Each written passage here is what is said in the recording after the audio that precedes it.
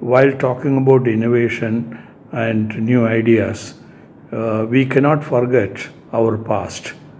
India had a big heritage. We are all proud of that. In the ancient Indus Valley, a great civilization existed in which there is a lot of importance given for knowledge and also on the scientific investigation. It is heartening to note that those days our ancient culture has produced several path-breaking inventions in astronomy, mathematics, Ayurveda, and so on. Above all, in the metallurgy, we were the first to perhaps separate the metallic compounds like tin, copper, and iron from their natural ores. This has been a tremendous strength and continued up to something like 600 AD. But afterwards, we were under the foreign rule, and that has resulted in an oppression, and the creativity was totally curbed. The net result is that when other countries were leapfrogging, especially the Europeans were leapfrogging in the science and technology area, India was in a dark era, and we have practically made no progress along these lines. There are exceptions like Professor Ramanujam, J.C. Bose, C.V. Raman, etc., but they are exception to rule. However, the independent India has seen that there has been a big thrust given to the scientific studies and research in the country. Major institutions of higher learning like IIScs, IITs, NITs came into existence, and through that we were able to impart knowledge to the youngsters in almost all modern walks of life, especially in the science and technology.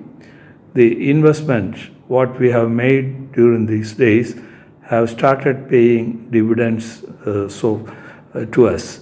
We can proudly say that we have mastered the technology with respect to atomic energy, space, and agriculture. Here these are all guarded secrets by the developed countries, and they don't want to share such advanced knowledge with a developing country like India. So our scientists have toiled day and night, and the result is that we have become self-sufficient in almost all these areas. Look at what has happened in the agricultural sector. In the mid-60s, Dr. Swaminathan and his team has innovated on the agricultural practices, and the productivity has been increased manyfold. The result is that from the status of a country importing a lot of grains for food grains, we have become surplus nation today. We are able to produce enough food grains to feed our countrymen and also share some of it with the other needy countries. Now, the atomic energy is quite complex. The deciphering the mysteries of the atom, trying to crack it and release energy in a controlled manner has been a big challenge. Dr. Homi Bhabha initiated this program in the late 50s, and the result is that the research institutions like Bhabha Atomic Research Center at Mumbai, various reactors what we have set up in the country have contributed in understanding this phenomena and use the atomic power for peaceful applications to start with. We had set up atomic thermal power plants. We had used isotopes and other components for medical and agriculture purposes and so on. But when the need came, we were able to really turn this technology for our defense purpose as well. We have exploded the atomic bomb in 1972, and that marked the beginning of a new era of our self-defense. We have developed this technology of atomic weapon not to attack anybody, but to act as a deterrent for others from attacking us. So that has really succeeded.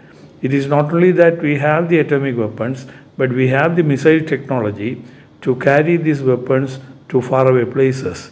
The Agni 5 series of missiles can take these weapons to nearly 5,000 kilometers to precise locations. So this has been a great achievement. Now coming to space, we had a late start in the space arena.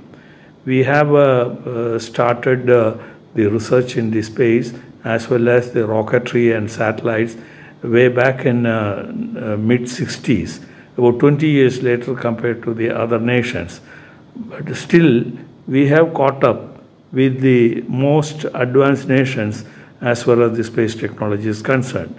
We have got a most powerful rocket system, GSLV Mark III, which can carry nearly 10 tons of spacecraft into the near Earth orbit.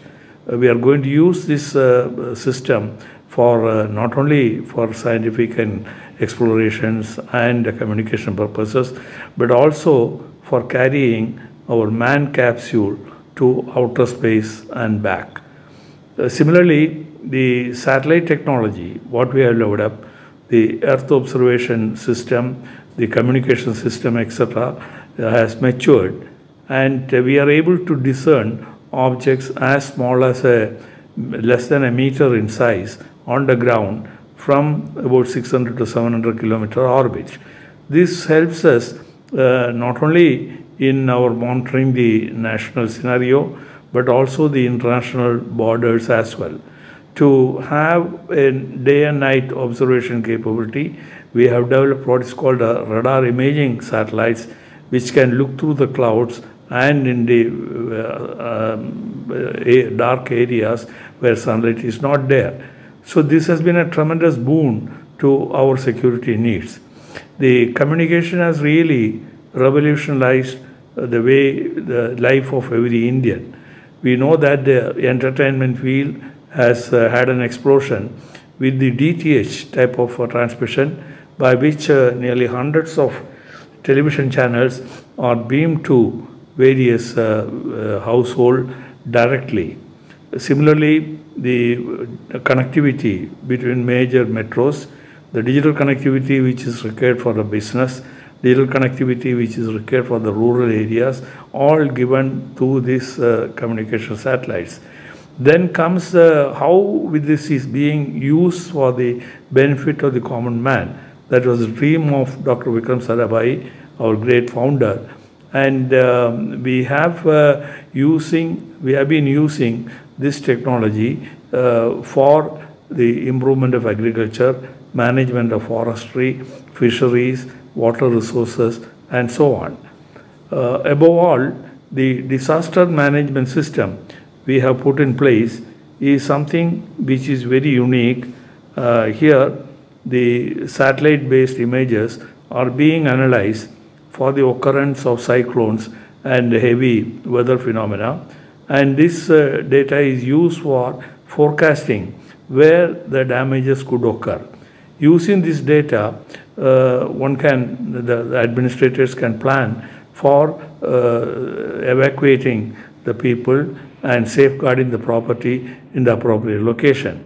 So this has become a very big advantage for managing the disaster in the country. To give an example, about 10 years back, a cyclone hit the Andhra coast. There, nearly 10,000 lives and crores of rupees worth of properties were damaged. But today, even the most heavy cyclones have occurred several times. We were able to give warning at least 48 hours before, and that has helped us in saving the lives. The loss of life is contained to tens of people, and property loss also has been minimized. So thus it is serving the society in a big way. It is not for the prestige or the technical advantage what you are doing this. It is for benefiting the common man and improving the quality of life of the people. While doing all these things, we have not forgotten the basic sciences. We wanted to explore the scientific facts about the beginning of the universe, how the galaxies are formed, how it is expanding, and what is happening to the stellar system and various objects in space. So these studies have started initially with X-ray and gamma ray observations. We are virtually orbiting observatory today, by which unhindered observation of the various galactic phenomena is possible. But our most prestigious project was sending a spacecraft to Moon. It is not only that we have reached Moon, but we have explored the surface, produced very precise maps of the lunar surface in 3 dimensions and with a very high resolution. And above all, India is the first country to announce to the world that there is water on the surface of the Moon, and also huge deposits of ice blocks in the polar region. So this has been a tremendous achievement. Now look at the latest scenario. In the COVID situation, we all were panicky. But at the same time, our scientists and the laboratories in India has toiled, and within a very short time, they have come out with our own vaccines. It is not only developing these vaccines, mass producing them for the benefit of the people has been achieved within a very short time, and the efforts of thousands of scientists and the factories in our country. The national leaders have supported this venture, and that has shown that we are second to none as far as the technology development is concerned. Other developed countries are still struggling to mass produce this vaccine and distribute to their people. But India has taken a lead position. It is not only that we are doing meeting our requirement, but also we are able to supply to our neighboring countries as well. So this shows that wherever India has focused and worked hard, we were able to achieve great results in the past. Now, what is in store for the future? India is a vast country with a huge population and perhaps the largest youth population in the world.